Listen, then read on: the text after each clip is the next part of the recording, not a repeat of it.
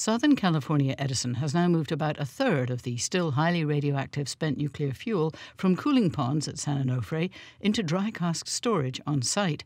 A nuclear fuels engineer introduces a video of the operation. Safety of workers and members of the general public is our #1 priority when handling fuel. Each canister of fuel rods is moved with meticulous care a few hundred feet and lowered into vertical casks set in concrete. Only there are heavy concrete lids visible right next to the seawall.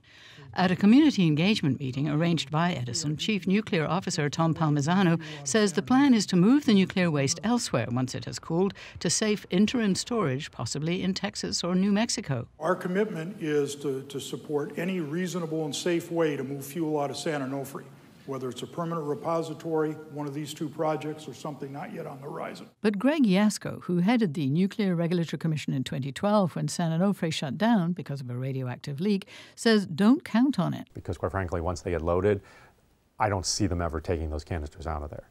Realistically, they're not going to move them out.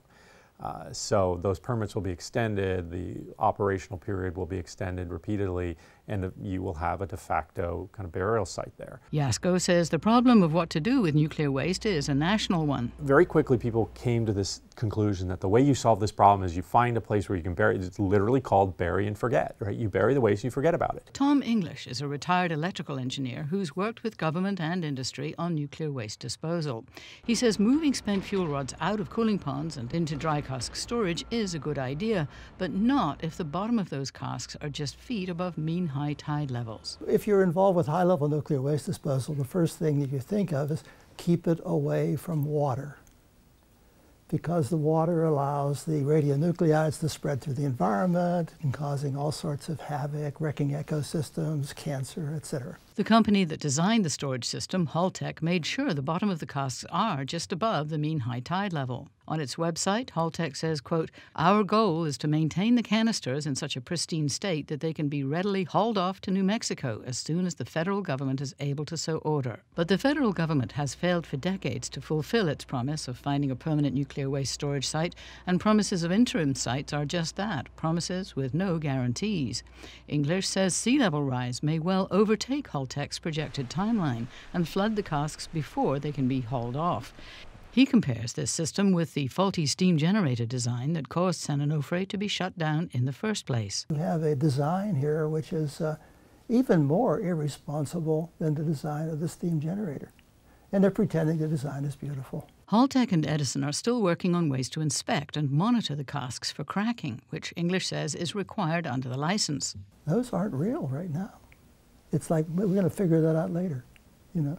You should basically say, look, this you guys can't do anything until you figure out how to inspect and monitor. Edison's Palmisano admitted in March that a pin had broken in one of Holtec's new casks, but that the industry has not figured out how to put the spent fuel rods back into the cooling ponds to see if they have a problem. The real challenge, as we would understand it today, and nobody has had to do it yet, is the reflood. It's certainly technically possible. Palmisano said it would take a couple of years to get regulatory approval to move the spent fuel back into the pools. Jaczko was the head of the Nuclear Regulatory Commission for 3 years, but he has little confidence the NRC is doing what's needed to protect public safety. Over years, they're at the top of the agency, the political appointees, people like me, that you've tended to have individuals appointed in those top positions in the agency, the commission itself, who have had more of a focus on the industry than they have on the public. And I think that's unfortunate, and you know, I think that's where the focus is. Jaczko says there are better alternatives, even if it's moving the waste to the other side of the freeway, 80 feet above sea level on the mesa. I think the first thing that I think they should do right now is stop loading casks. However, the report does not analyze the nuclear waste storage site because the draft report explains its operation is under the exclusive authority of the U.S. government. Alison St. John, KPBS News.